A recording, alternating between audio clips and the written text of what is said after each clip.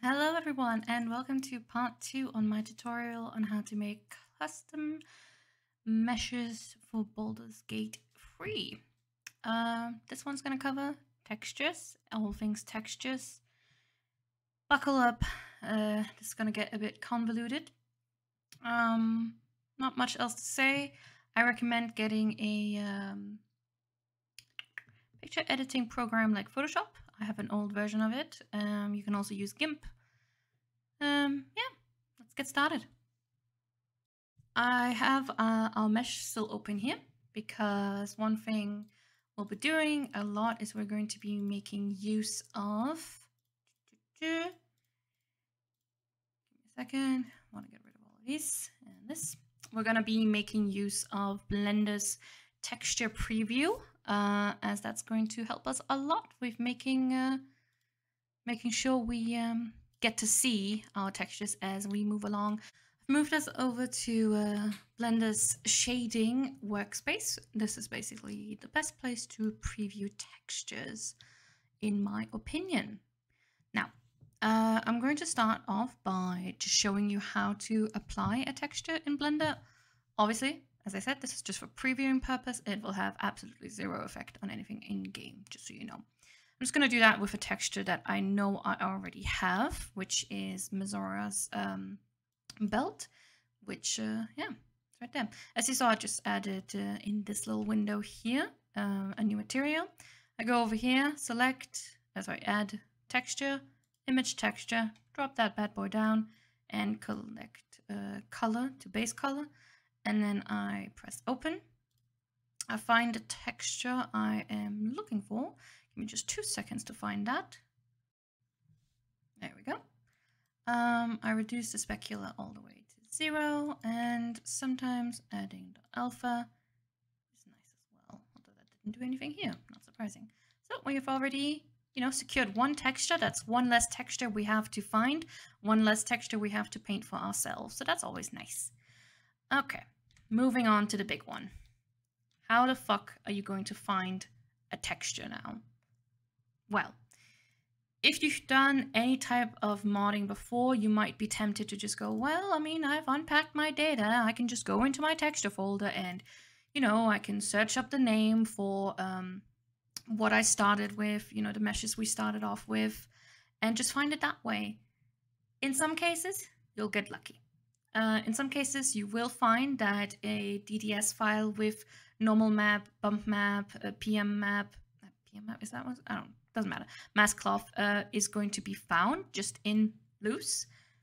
I've had that happen to me about twice out of all of the projects I've done. That is because Baldur's Gate uses something called virtual textures. From my understanding, what a virtual texture basically is that it is one really, really big texture where everything's like mapped out, and then the game knows where to grab it or something. I don't understand it. Luckily, due to the people who made the modest tool, we can unzip those. Not unzip it, sorry. Unpack it. But it's big. It's very big, and there's a shit ton of them in there. And finding the one that you specifically need can be really difficult. But I don't know how else to really explain it. Hold on, let me show you. So when you've unpacked virtual textures, this is what you have, right? That's a lot. Now, there is, however, a difference between a GTP and a GTS, right? And the GTS is what's really important. That's what we're going to be unpacking and working with. I'm going to show you how. There's going to be lots of clips here. I'm going to stop a lot because this is something that is, if you can't tell, difficult for me. I'm not good at it. So I will be back in a second. Okay, so how are you going to find a texture? Well, what you do is you search up the name in index search of the mesh that you originally used. In our case for this, it is the Shah skirt. So I'm just gonna let it search and I'll be right back as soon as it's done. Okay, so it has finished its search and we've got 23 results. There is a MSKcloth DDS, but I've already previewed it and it's completely black. And I think that either happens when it's an unused one, or it's supposed to be that the file isn't, the mesh isn't supposed to be colorable, but I know this one is, so I don't know. We're just not going to bother with it. If we need a MSKcloth, we can just make it ourselves. Out of all of these merge files, and there's going to be a lot, this is basically every single time what we've just typed in gets mentioned in any of these LSX. And obviously it can be really hard to find the one that you need. I usually go for the one that has the most text in it, the most mentions of it. So yeah, we're going to open this one up. I already have this one exported.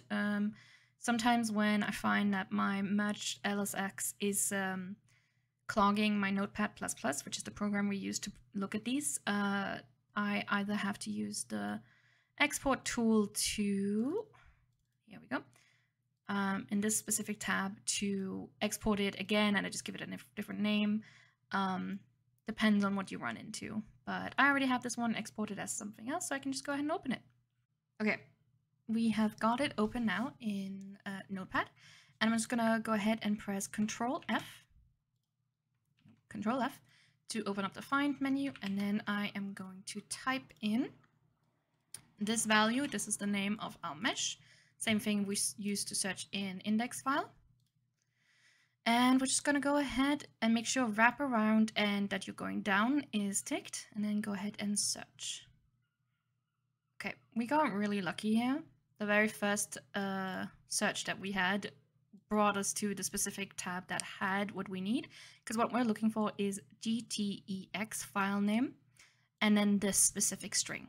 Okay, this is what we need to find the right virtual texture deposit. DTS. It's hard to words.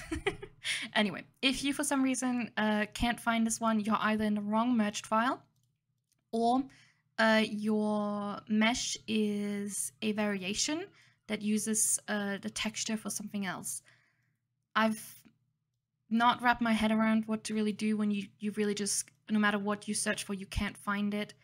For one mesh, I got really lucky and I started just unpacking like crazily, like a, you know, ferally. I just started unpacking virtual textures and I got really lucky and it was one of the first ones. Don't do that. That's a really, really involved and long process. But yeah, we have got what we need, and I'm going to show you the next step. Okay, so the next step involves going into your Modest Multi-Tool, going inside your unpacked data, going to the folder that's virtual textures. You need to have the pack virtual textures unpacked for this to work. Go in here and just search up that string. And then I can see here that it's number 8, okay? Remember that. All of this doesn't matter, just number 8. We then open up our export tool, go to virtual textures, and we find our way back into virtual textures. And here we go. These are DTS files, and we have to select the one with the number 8 because that's the one that we just had the value of confirmed, okay? Basic way to remember this is all of these are like menus, I suppose. These are the arcing ones, and these are the sub ones, and this one belongs to the number 8, and that's why we unpack number 8. I hope that made sense.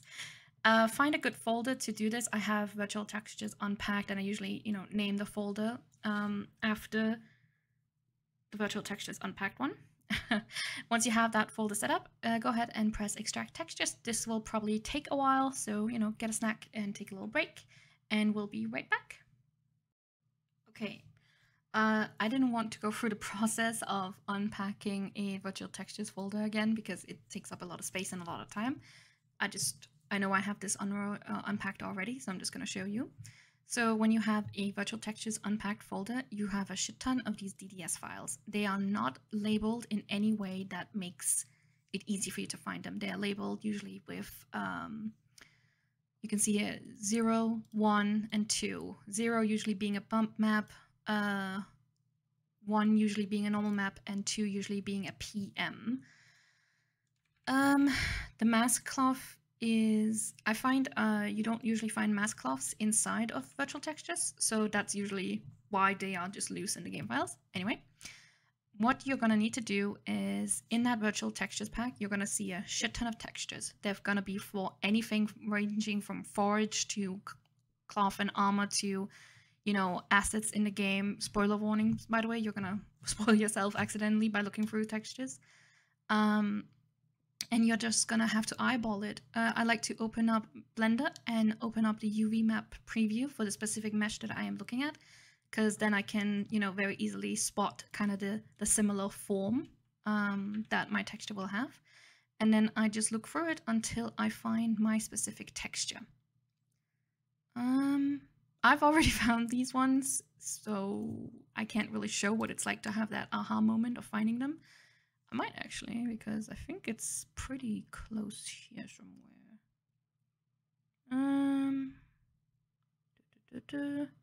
Yeah, this is, for example, the one for the shirt part. That's not the one we searched for, but it's there. So yeah, it's really just about the more you get used to textures, the more you've looked at the UV map, the easier it's going to be for you to spot them. But that's how you find them, make a copy of them, and put them somewhere you can remember them.